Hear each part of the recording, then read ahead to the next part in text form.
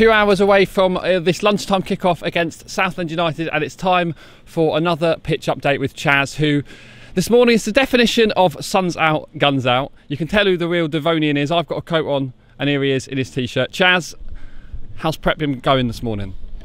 Well, I thought spring had sprung, but it obviously didn't, because planned to double cut this morning, coming in at 7. And unfortunately the frost didn't lift till 8:45, which was quarter of an hour into our second planned cut.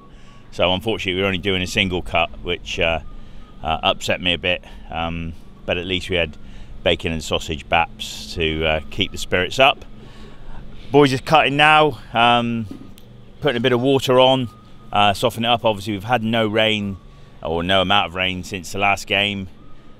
We've put feed on, both granular and liquid, but unfortunately without the daytime temperature, or without the nighttime temperatures keeping the soil temperature up, it really cuts the growing time down to a matter of a few hours, rather than, you know, virtually all the hours if the soil temperature's up. So yeah, champing at the bit really. Pitch is going to be absolutely stunning as we walk off it on the last game of the season. Unfortunately, but that's the nature of this season and the way it's been. Nothing to do with COVID, just Mother Nature. I'll tell you what, every single week without fail you make me hungry. You're telling me about your bacon baps. It's a beautiful day though, so there's no bad weather on its way. It's a dream, especially with a game coming up next Saturday as well. Yeah. Normally the goalie at this end's got his worry about his cap and everything, but with the 12:30 kickoff, God bless Prince Philip and all that.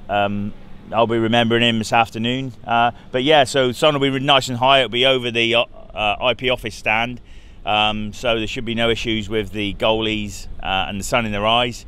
So no excuses, as one of our boys fires one into the top corner of the away goalie's net. So to win the game, hopefully 2-0. Well, there you go. There's Chaz's prediction. Obviously the sprinklers are on, you know, you're getting the final cut done. Anything else left to do after that? Yeah, just putting a bit of water on, as I say, soften it up a bit, or just to make it accept the stud a bit. Still a bit bobbly because of the uneven grass cover. The surface isn't too bad now, we've been working really hard on that, but when there's uneven grass growth, there's very little we can do, and we're already taking the cut down the last game. We can't take it down any further at the moment.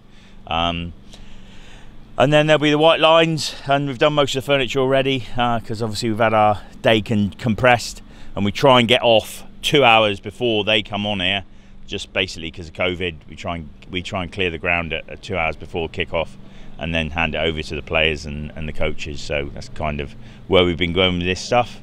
And yeah, we're hoping we've had a good prep, and hopefully the team have, and yeah, look forward to watching a decent game. Ideal, Chaz. Thanks a lot. We'll let you get back on and put those final touches to the pitch. Yeah, thank you very much, and God bless Prince Philip.